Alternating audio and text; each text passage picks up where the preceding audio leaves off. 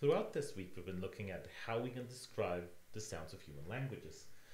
We've been looking at consonants and vowels, other phenomena like aspiration, vowel length, nasality, and so forth. But there is one question that we haven't answered throughout the week. How much detail do we need when we write our phonetic transcriptions?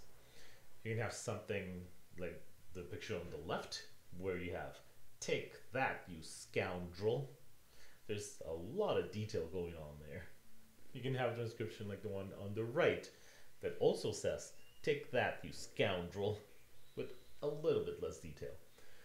So when do you need something that is broader, like the one on the right, or narrower, like the one on the left?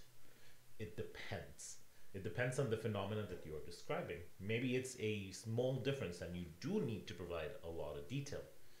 Maybe you're describing the phonology of a language with broad strokes, and so you don't need to provide as much phonetic detail. This is the difference between a broad transcription on the right and a narrow transcription on the left. And before we continue, I just want to show you how much you've learned this week. This is the International Phonetic Alphabet, and we've seen how there are consonants, so described by place of articulation and manner of articulation. We've looked at ingressive sounds, the ones where air goes in. We've looked at diacritics that modify the symbols. In English, we have aspiration, for example. We've also looked at vowels and how you can describe them by whether your tongue is high, mid, low, whether your tongue is front, center, back. We looked at tones and how tones can be high, mid, and low. So we've gone through much of the table. And one question you might have is, why are we studying all of this? We're studying this because the table reveals patterns. Maybe there's a series of sounds that are alveolar. Maybe there's a series of sounds that are all fricative. Maybe there's vowels that share some feature, for example, being front. You might remember this from our first week, where we looked at some words in Latin and how they ended up being pronounced in English. Some words had a sound K, like centrum, certus, circulus, and civitas. And those Ks ended up sounding like an S in English, as in center, certitude, circle, city. So we had a small rule like this, like a K, the Latin K becomes an English S whenever it happens before an E or an I. However, we can further simplify this to see that there's something that these two have in common. They are front vowels. The change happened because a K in front of a front vowel makes your tongue move forward. The front vowel requires your tongue to move like to the front a little bit. And this drags your tongue from the position of the K, which is a little bit further back, forward onto a position that eventually became like the one in the S. So that's how the fronting of the vowels changed a sound. And we can see that because we can see patterns that unify them. And we see that through the International Phonetic Alphabet. So, English. English is an amazing language in that there's a lot of variation in its vowels. Everyone speaks a different dialect of English. Even though you might think there's a standard version of English, the truth is the standard is like an agreed upon version that everyone maybe projects on TV or in movies and so forth, but no one is born speaking standard English. Every single speaker of English has their own dialect. And so every one of them sounds a little bit different. And by the way, this is true of all languages, but English has a lot of variation in the vowels. Take a look at these vowels. Long, long, lang, long, long. Wow, those are different. By the way, just so you know what they're here, you know what these symbols are. This means that this is done with less rounding. Is all, but with your lips a little bit less rounded.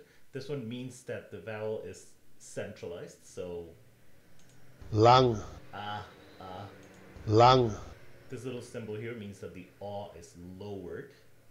long, And as we know, this one means that the vowel is long. This one means that it's half long. long, So these are a lot of details, and maybe if you're doing research on New Zealand English or the differences between the south and the north of the US, you might need to provide all of these details.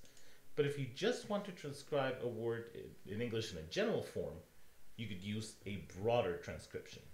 For example, with this consonant, you can take for granted that it's an L and avoid giving us the detail of whether it's dark or light. With this vowel, you can sort of pronounce it like long, and if you need it, you can then provide details of how some speakers make it further down, some speakers have it further to the center, and so forth. So long is a good broad description of this word for English, and if you need a narrower description, you can take a look at someone's specifics. This is another example of how different words are in English depending on the dialect. By the way, AAVE is African American Vernacular English. This is the word seven in different parts of the English-speaking world. Oh. seven, seven, Seven. Seven. seven, All of them very different. And by the way, this one is important and I do want you to learn it. This little line underneath an N means that it's a syllabic N, as in seven, seven, so the actual syllable there is, the second syllable is vn, vn. This is the same, so the N there is functioning as a vowel. It's the same vowel as in the word mutton or cotton. So the N there is doing the work of a vowel. So many different sevens. You could go into a narrower description, but if you need a broad transcription, seven would be enough. Let's listen to variations of the word, which broadly transcribed would be 10. 10, 10. 10. 10, 10, So the broad transcription ignores, for example, whether the consonant is aspirated or not, ignores whether there's a monophthong or like a long diphthong in these cases, for example. But again, if you're studying syntax or morphology, maybe a broad transcription would be enough. If you're studying phonetic details of dialects of the United States, then you do need to go into more detail. Oh, and by the way, yes, no, that's good. This is the other symbol that I wanted. Take a look at examples for 4. 4. 4. 4. 4, 4. All of them very different. And by the way, I want you to look at this symbol. This is a schwa with a rhoticity symbol. It means that as you're producing the schwa, your tongue is also in the position to do an R. So this is a rhoticized schwa. And it means, and it sounds like 4. 4. 4. So again, if you're studying, for example, how R's exist or not in dialects of English, then you might need a lot of narrow transcriptions. But if you're only interested in a general description of the word, 4 will do the trick. What are we going to do? It depends. Researchers, again, might need a narrower transcription if they're studying some detail in phonetics, or they might use a broader transcription if they don't need to focus on phonetics at the time. Maybe they're focusing on syntax or morphology. So which one are you going to use, narrow or broad? It depends. In class, it'll be fine if we use broad transcriptions, but we also understand that all of you have different dialects of English, and your sounds for each of these vowels might be different. So we are obviously going to be attuned to that there's going to be quite a bit of variation in how we transcribe these. In summary, a narrow transcription encodes as much phonetic detail as you need for the research you're doing. A broad transcription maybe leaves some of the details out because you're describing something that doesn't depend on that specific symbol. For example, if you're not studying aspiration, maybe you don't need the aspiration symbol. Both of these are used for linguists depending on what we need. And nobody speaks standard.